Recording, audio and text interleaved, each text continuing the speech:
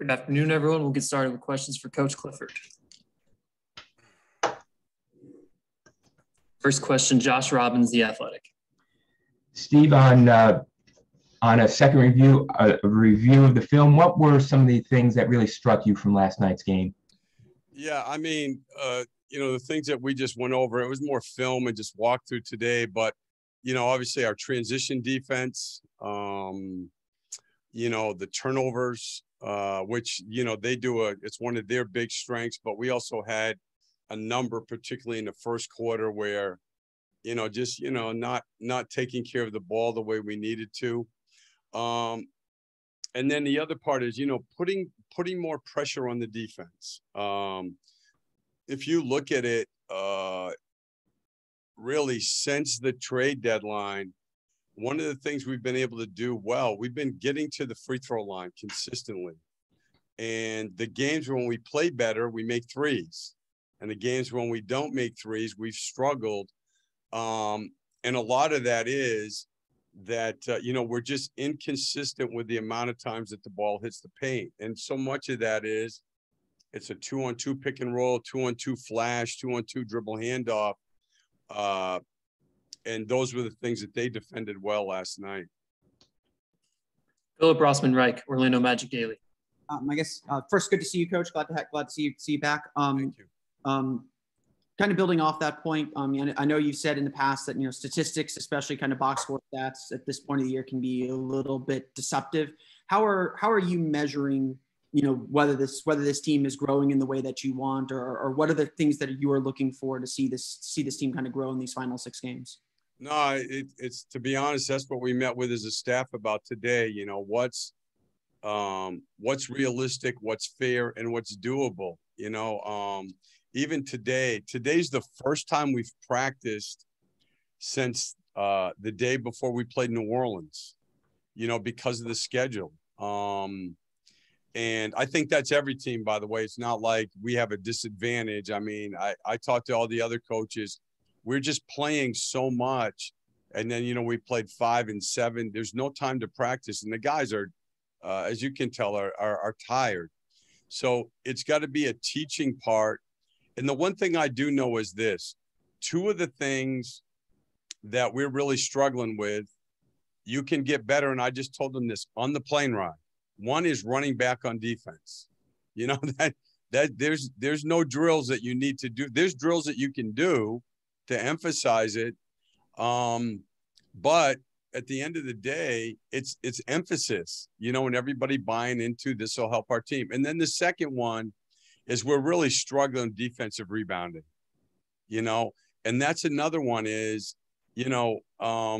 listen, people ask, there's certain things, when you coach that you feel are important that you try to get your team to do. We've always been good in defensive transition, and we've always been good at defensive rebounding, and we never do drills for either one of them. We don't ever. We show it, we talk about it, we make sure they understand by the numbers how important it is. And I just told them that if everybody has the right attitude about blocking out and not leaking out, and everybody trying to rebound, and everybody sprinting back on defense every time we miss a shot, we can become a much better defensive team by the time we land in Charlotte here later today than we are right now. So your question is, that's my question. That's what we're trying to figure out. But I do know that there's some things at this level, whether guys have been together or not, that we should be able to do better than we are without a ton of practice time. Josh Robbins. Steve, Phil mentioned that as something that I think you have said in the past, that you got to be careful about putting too much emphasis on statistics this late in the year under these circumstances. Obviously, RJ has some inflated statistics. I'm curious, what are the areas where he appears more grounded or more in command of his purpose of play lately? Well, it's so funny. So he's one of the guys that I just talked to. So to me, is when he has space, you can see he has exceptional instincts. He can drive the ball to either hand. He can change directions. He has very good body control. He has size.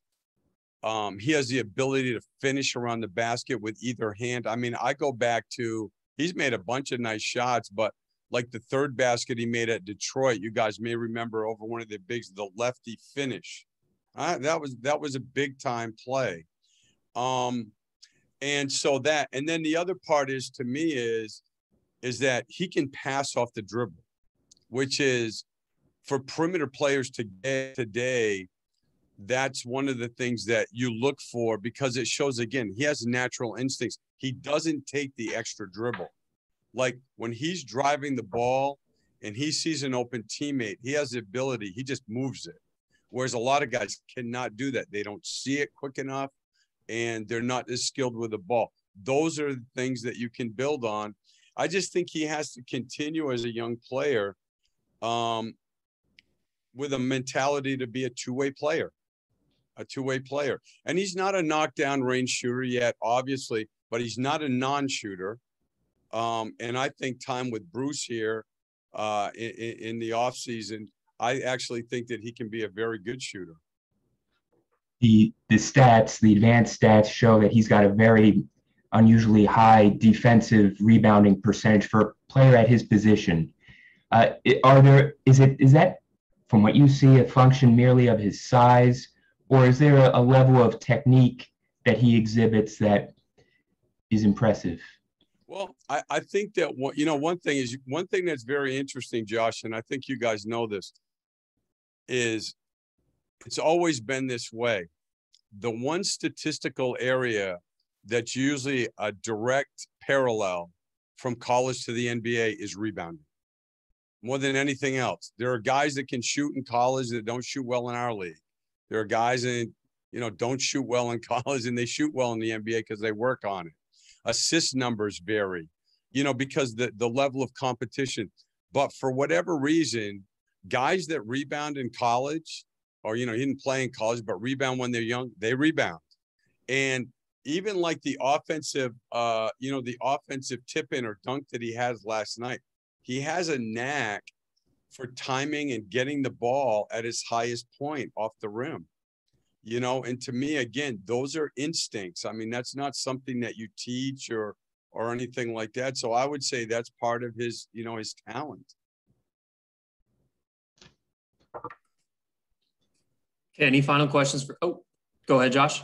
Yeah, sorry about that, Owen and Coach. I know it's early yet, that the injury report hasn't been decided. Have you gotten any word whether Wendell will be allowed to play tomorrow? Yeah, he's not going to be coming to Charlotte with us. Hopefully he'll be ready by Sunday.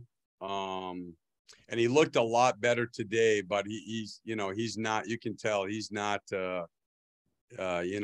he's not feeling great, better than yesterday, but, so hopefully by Sunday. Thank you. Thank you. Thanks, Coach.